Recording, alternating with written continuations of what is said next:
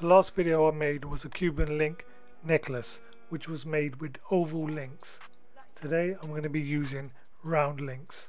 I just think it's a good idea just to try it out, see which one is easier. If you remember, I had to bend each one individually. So let's begin with annealing our metal. I have some wire already made. It's at 3mm thick.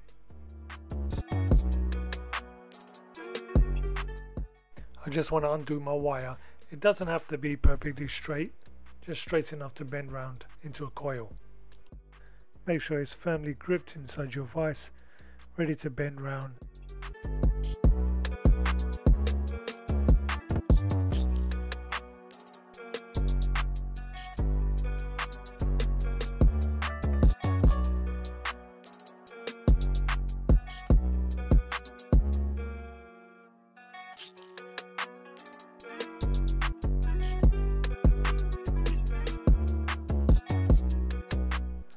Be sure to leave the bit at the end.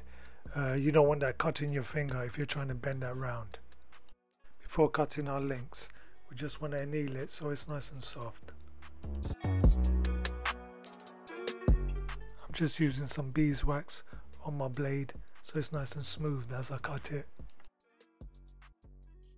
After cutting my links, what I've done is I've separated them in half, and I'm going to close half the links and leave the other half open.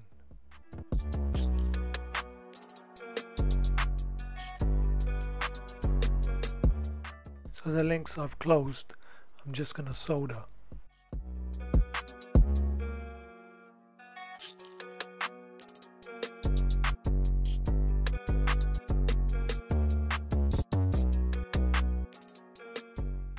Now I've got half the links soldered, I can attach the other links that are open to the closed links.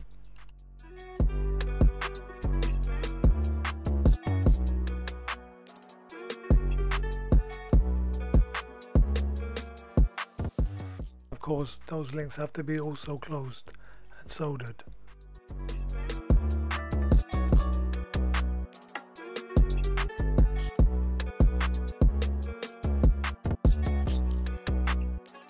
So once I've got my 3 links together, I want to attach those 3 links to the other 3 links. So I've got 7 links and so on till I got a chain. Project X. ES, is that you? ES on the beat.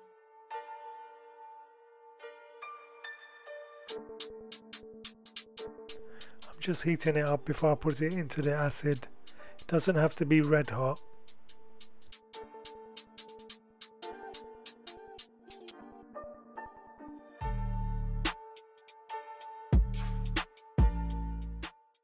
Now I deliberately make my chain long, so I got the ends to bend round. These end links are going to get damaged.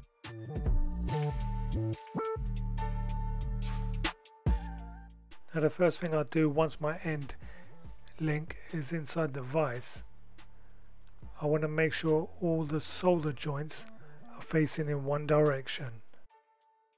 I think it would be a great idea if this can be a 2-man job, if you can get help with someone to actually pull the chain hard while you bend the links. It's a great idea.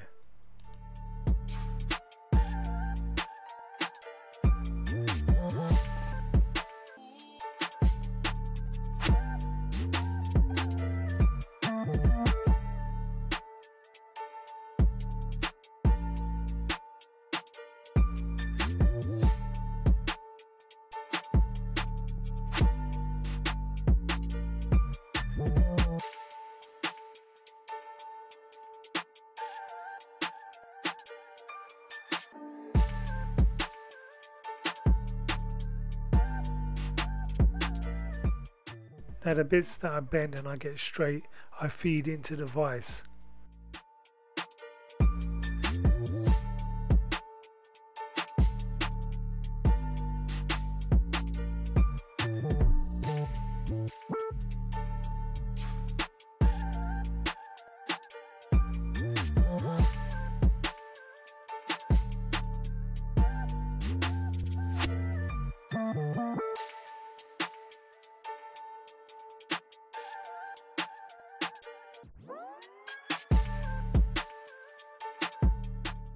Now you can see it's starting to take shape, but it's not quite there yet, so it takes a lot of patience. You need to keep working at this part.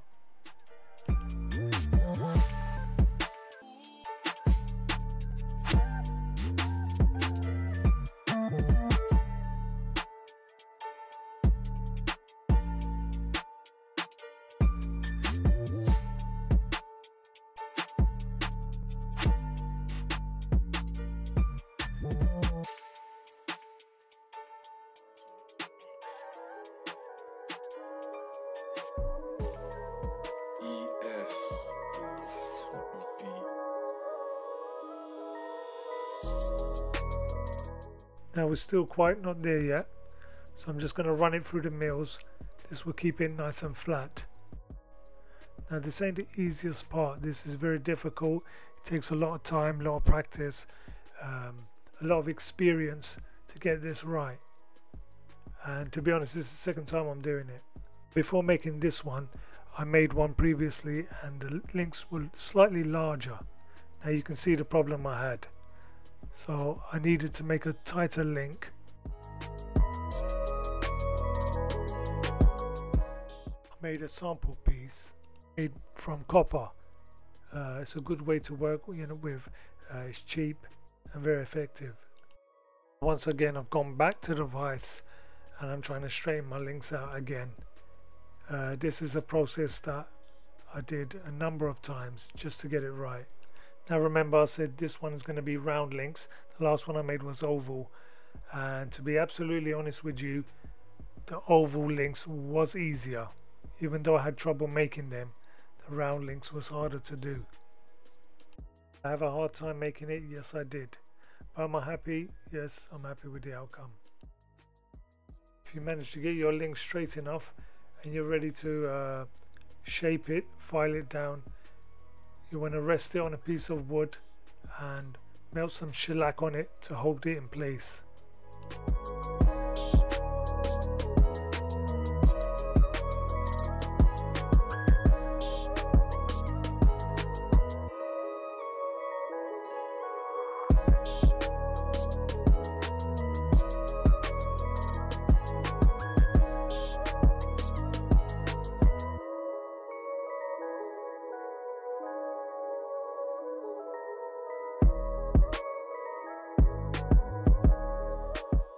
Out of all the process in this job, I would say that this is the most fun part. It's filing it into shape.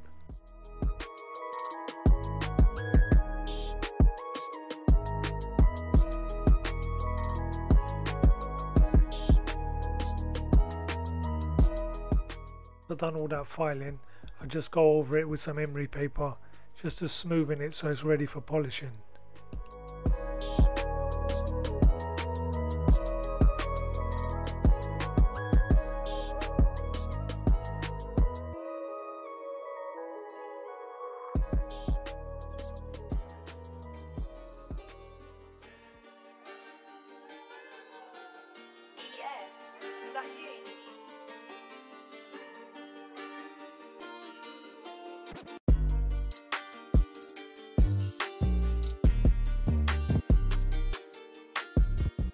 Once it's polished, just gently heat it up and it will come off.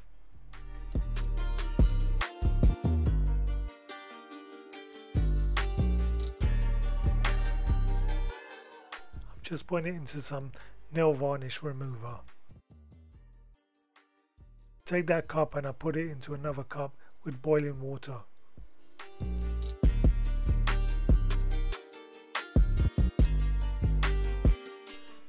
Now for some reason I had some trouble taking off all the shellac. There were some stains left on there.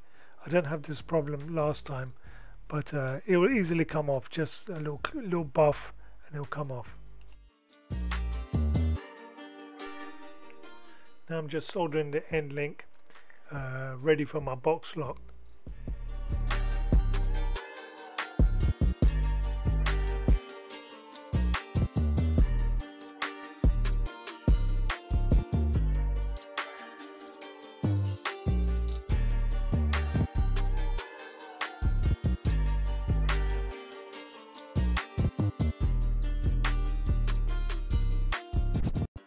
first part I'm measuring is the thickness of my link. This will be the side of the lock.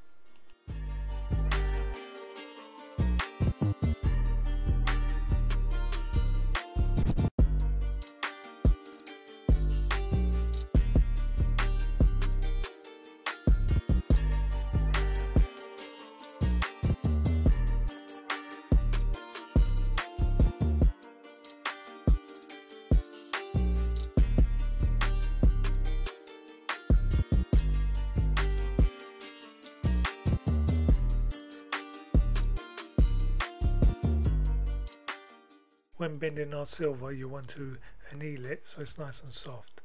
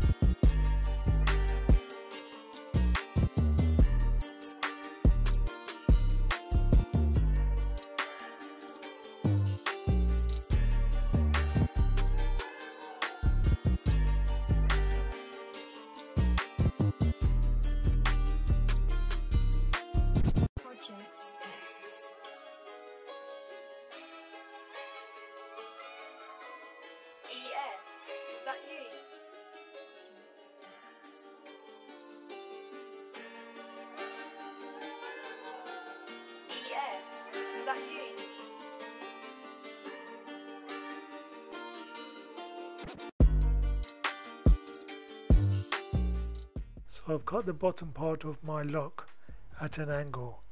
Now I'm just going to solder the bottom part.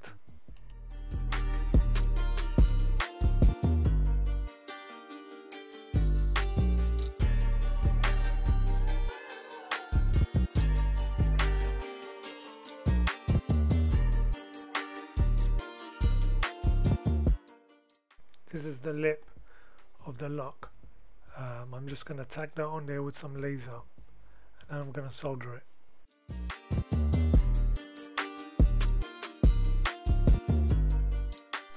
So this strip I'm going to cut is going to be the tongue that goes inside the lock. Now I've made a little mark on the lip. I'm also going to cut that bit out. Now this is the only piece that I don't heat up. I just bend it round because I want that tension in the tongue.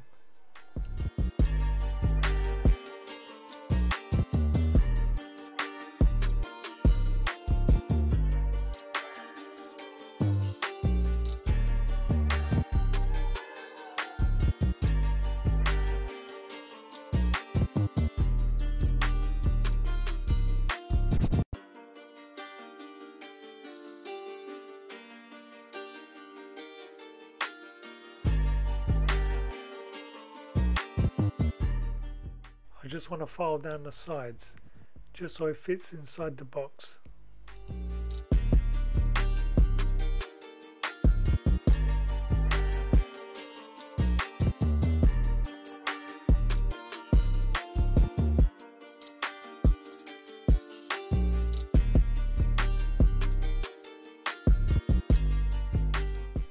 I've added on the back wall. That's going to go on one side of the bracelet.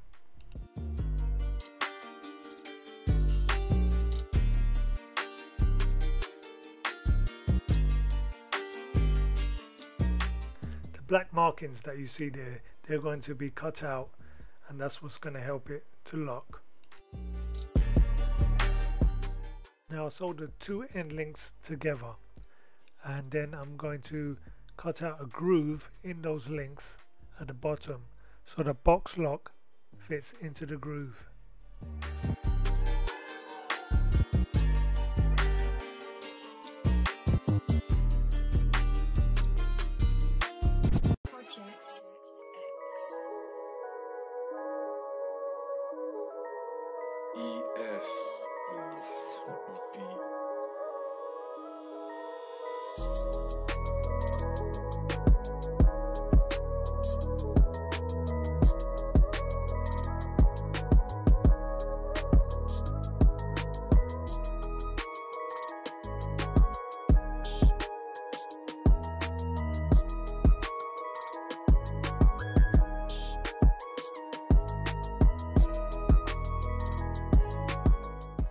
So I'm cutting one link in half, and that's going to be soldered onto one side of the lock.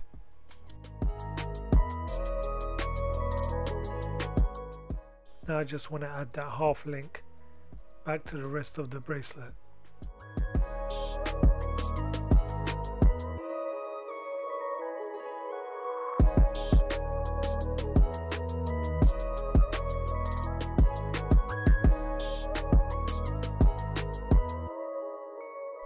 I'm just going around the lock to make sure there's no bits sticking out, so it's nice and smooth.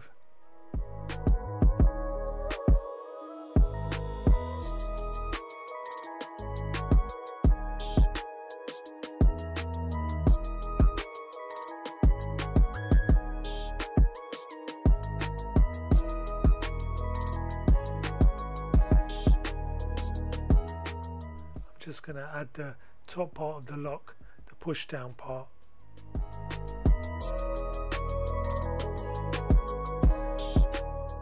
going to add a small piece of this silver chenille on the side of the bracelet. I've just lasered it on, and I'm just going to cut off the rest of the chenille.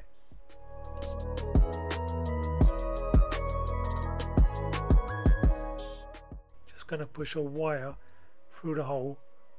I'm going to bend that round to make into a figure of 8.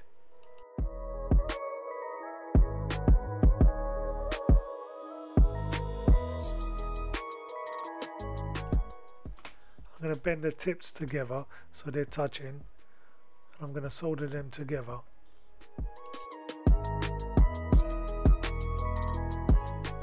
I've got a piece of wire. I'm just going to melt down the end to make into a ball. Once I attach the ball onto the side of the bracelet, I can pinch the wire, and we've got a figure of 8.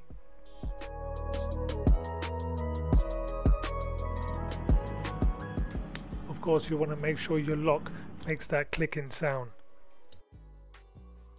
And here's the finished product. I hope you liked the video. If you haven't subscribed already, please do so, and thanks for watching.